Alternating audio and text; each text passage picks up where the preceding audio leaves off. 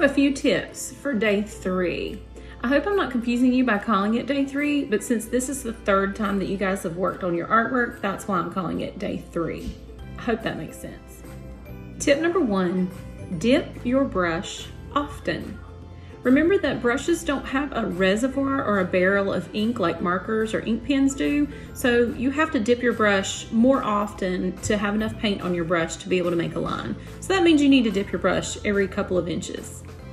Tip number 2, lightly touch the surface of the canvas with your brush. You don't ever want to smash your brush onto the canvas. That's going to give you nice, thin, detailed lines. Tip number 3, hold your brush perpendicular to the surface or straight up and down on the canvas. If you lean the brush to the side, you'll get a thicker line, but if you hold your brush perpendicular or straight up and down, that's going to give you a nice thin line. All right, here we are on day 3, and we are going to start painting the inside of our owl today. And we're going to use all these colors to paint inside of our owl. I'm using my second to largest brush, the angled brush. And you guys can decide what colors you want. If you don't like the color combinations that I use, then you're certainly welcome to use whatever colors you would like. So I'm gonna start with some yellow first of all, because yellow is the lightest color and has a tendency to get lost with other colors. So I'm gonna use my yellow first. And I'm gonna use these kind of splotchy brush strokes to paint. So I'm going to put a little yellow up here and a little yellow above this eye. And I'm going to put a little bit of yellow kind of around the bottom curves of both of my eyes. My yellow is a little bit green because my brush was dirty, which I don't mind. But if you want pure yellow, just make sure your brush is really clean. Down here at the bottom. And then mine starts to mix in with the green, which is okay too, because I'm actually going to green next. And I'm going to keep all of my brush strokes kind of pointing downward as much as possible. So that way these brush strokes look like feathers. Okay, so now I've got some green on there. If you like green, add a little more green. Now I'm going to switch over to blue, and I'm not rinsing my brush. I'm switching over to blue, and you can see that that blends with the green and gives you this really pretty teal color again. So I'm going to go to dark blue.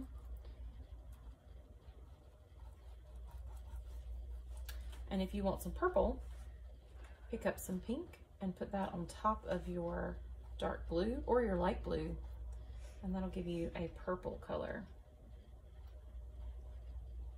So I'm just going to use these same brush strokes to kind of paint the inside of my owl's face.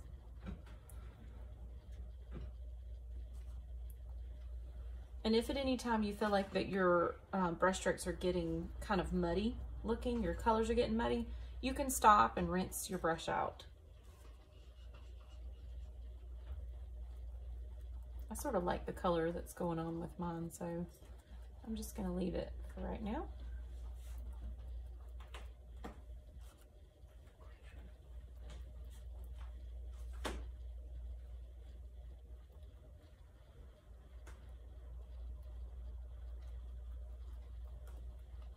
And again, all my brush strokes are kind of slanting downward from here down, from the eyes and the nose down.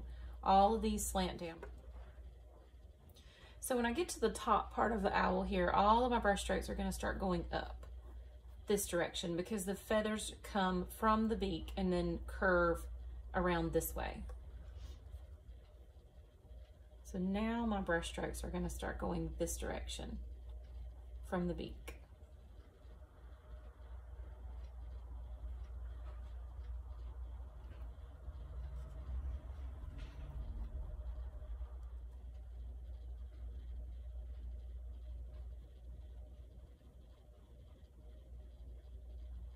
And again, if you want more pink in there, add some more pink. You could do it with more red. It's totally up to you. And go out the tufts a little bit. Remember, these are called tufts.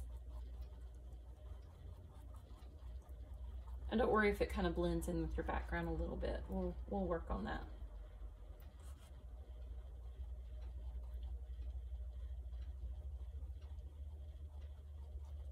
just going to finish this up. So now all my brush strokes kind of come from the beak and go up and around. And these kind of go downward.